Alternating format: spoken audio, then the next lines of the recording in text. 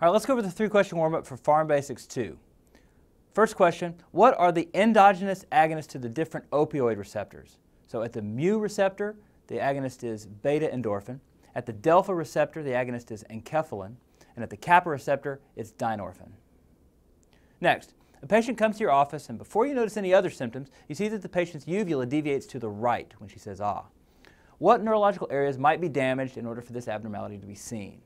So rightward deviation of the uvula means that the muscles on the right palate are raising the palate, but the muscles of the left palate are not. So what innervates the left soft palate? Well, it's the left vagus nerve, which is cranial nerve 10, and the left nucleus ambiguus. So damage to either of those areas could cause the uvula to deviate to the right. Now, above the nucleus ambiguus, the soft palate portion of the right motor cortex is controlling the uvula by sending projections to the nucleus ambiguus via the right corticobulbar tract. But the nucleus ambiguus is receiving projections from both sides of the cortex. So a lesion above the nucleus ambiguus won't necessarily cause the uvula to deviate. Next, what are the classic presenting symptoms of a syringomyelia? So a syrinx compresses the crossing spinothalamic tract fibers at the anterior white commissure. And because of this, you can get bilateral loss of pain and temperature sensation in the upper extremities. And then rarely, you can compress the motor neurons in the anterior horn and cause some hand muscle weakness as well.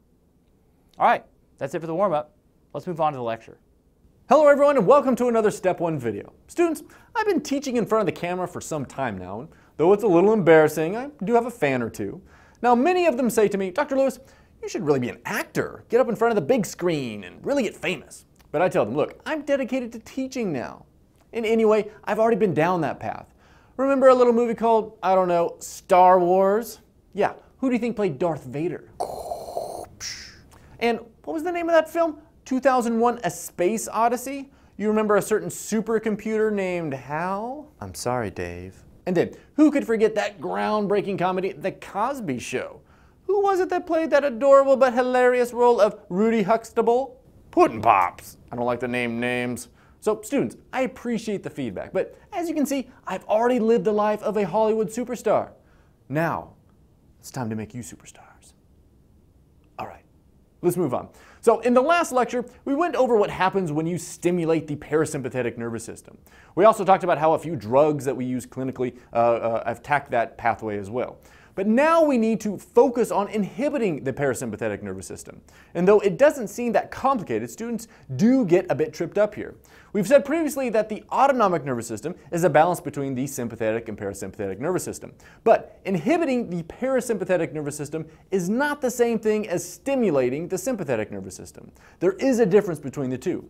In the last lecture, we filled out a table that listed the effects of stimulating the parasympathetic nervous system, but let's review that very quickly so that we can predict what happens when we inhibit that stimulation. So here we go down the list. Remember, in the lung, we're going to see smooth muscle contraction. Remember, this is with stimulation of the parasympathetic nervous system.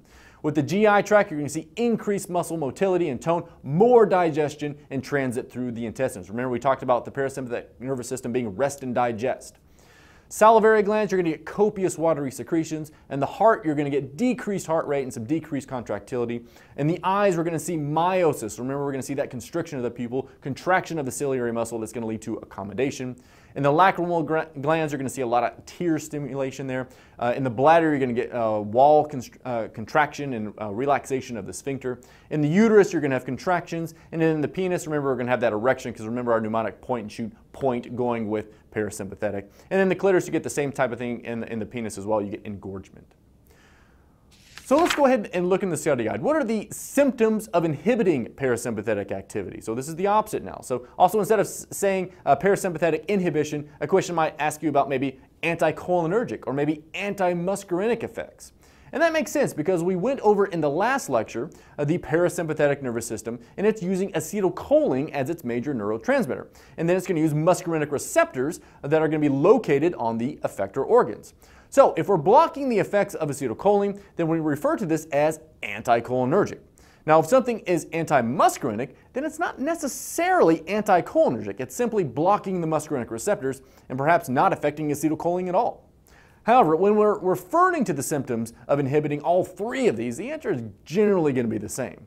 Though technically not the same, antimuscarinic and anticholinergic are often used interchangeably. Now, in the real world, we tend to use the term anticholinergic effects a bit more often than we say things like that has an antimuscarinic effect or a parasympathetic inhibition effect. So let's go back to our question here. What's the answer to our question? Recall that stimulating the parasympathetic nervous system caused everything to become leaky. Remember old McDonald that we had in our MCQ breakdown who started to drool because of organophosphate poisoning? Well, if we inhibit the parasympathetic nervous system, then we dry everything up. So many of you might know this great memory tool, this mnemonic that we've used for a long time.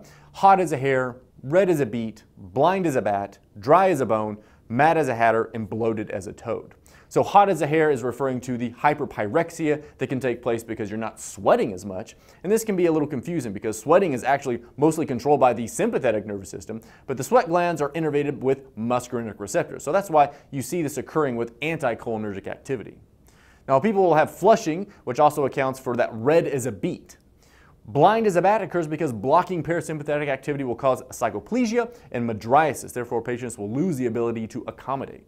Patients will be dry as a bone because they won't be salivating as much. Next is mad as a hatter. So acetylcholine is an important neurotransmitter in the brain as well as in the periphery. Therefore, you can actually see things like delirium when you inhibit it.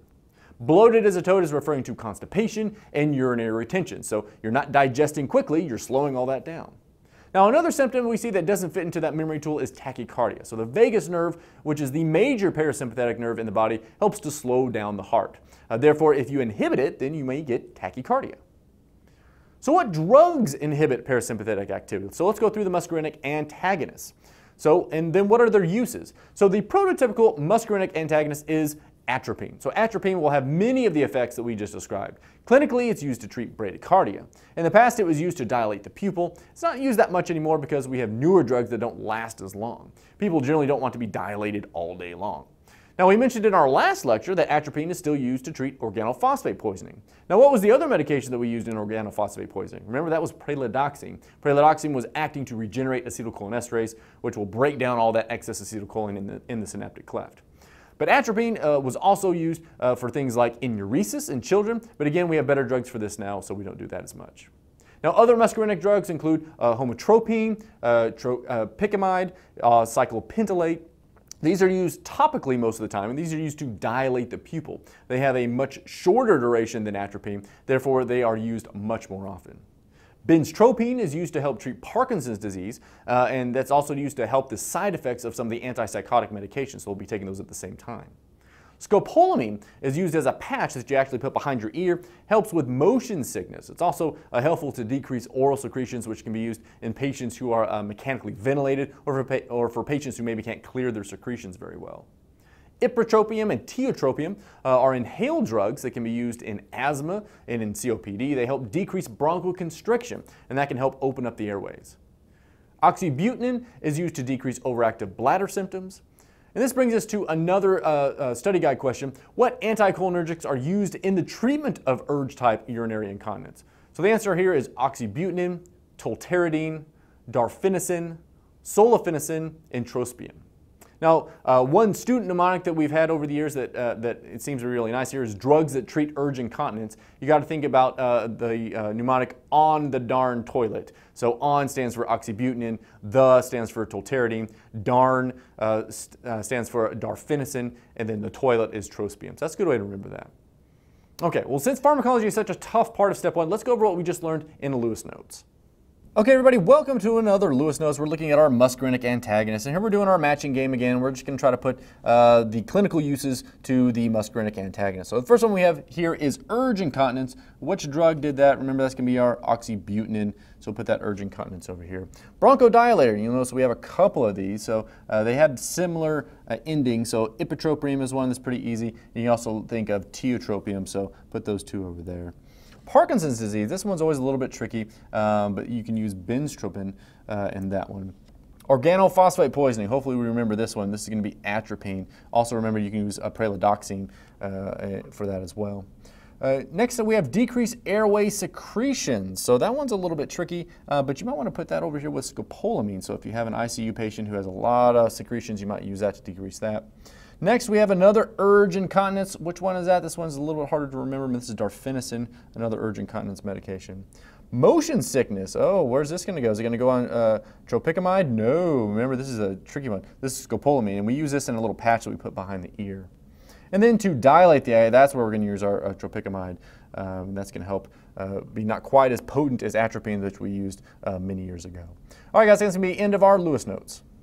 Okay, so next let's move on in the study guide. So what patient populations is atropine contraindicated? Well, first we have patients with BPH or benign prostatic hyperplasia. So these patients already tend to have problems with urinary retention. So we don't want to make that worse. Because antimuscarinics can cause a hyperpyrexia, you also wouldn't want to use these type of medications with patients with hyperthermia. Now, a big one that you might be tested on is that you never want to give atropine to a patient with acute angle glaucoma. Now, recall that atropine causes cycloplegia and mydriasis, and this can result in an increase in intraocular pressure. You also need to be careful using atropine in the elderly. Atropine can cause things like delirium. In fact, even less potent medications that have anticholinergic effects, like maybe just antihistamines, can lead to things like delirium in the elderly. Then finally, avoid using atropine in patients with GI obstruction or ileus, because again, this will decrease GI pass-through, and then you don't want to make that worse. All right, so those are the major contraindications, but also realize that other medications can have anticholinergic effects as well. So look again in the study guide. What medications have anticholinergic side effects? So we just talked about one, the first generation H1 blockers, so diphenhydramine, doxalamine, and chlorpheniramine. Those medications, though they're over the counter, can still cause a lot of problems. Neuroleptic drugs, so antipsychotics, especially thyroidazine, chlorpromazine, clozapine, olanzapine, all those medications. Also think of the tricyclic antidepressants. Almost every patient I've ever had on a tricyclic complains of dry mouth. And then amantadine is another one you need to look out for as well. Test makers love to make questions where an elderly patient presents an acute delirium and you need to be on the lookout for drugs with anticholinergic effects. So an example will be an elderly patient that started taking diphenhydramine for allergy symptoms and then started acting goofy. All right, guys, so now we've made it to the end of the lecture. It's time for that end of session quiz. So try to answer those questions, then we'll go through them together. First question here, identify the following drugs as a direct cholinergic agonist, an anticholinesterase, an antimuscarinic, or a cholinesterase regenerator. So knowing all these drugs is incredibly important for your step 1 exam. The question might describe a patient with specific side effects, and then your answer choices will be the drugs, and you have to know which drug is going to fall into which category. So definitely very high yield to know all of these drugs. Now this is a huge topic, commonly overlooked by a lot of medical students. Be sure to know these. And some of these answers we actually covered in the last lecture, so we're going to put all this together. So the first one we have here is physostigmine. Remember, that's going to be an anticholinesterase. Pilocarpine is a direct muscarinic agonist. Oxybutynin, that's going to be a muscarinic antagonist and it's used for urge incontinence. Atropine, remember, is going to be our muscarinic antagonist again. Donepezil is an anticholinesterase. Pralidoxine, this is going to be our one regenerator of acetylcholinesterase. Remember, we use that for organophosphate poisoning. Bethanechol has chol in it, so you know that it's going to be a cholinergic agonist. Neostigmine is an anticholinesterase. Darphenocin, muscarinic antagonist.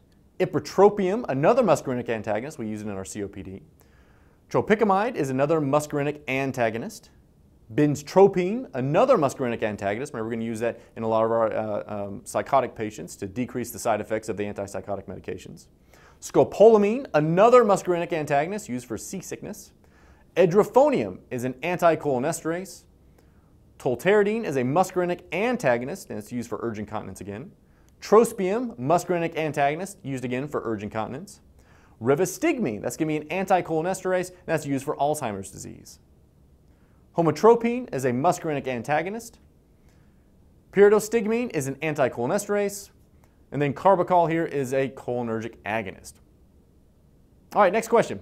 Which of the muscarinic antagonists discussed could be used to improve FEV1 in a patient with COPD? So, two medicines that we described were the ipratropium and the tiotropium. All right, guys, that brings us to the end of Pharm Basics 2. I hope you learned something. I'll see you next time.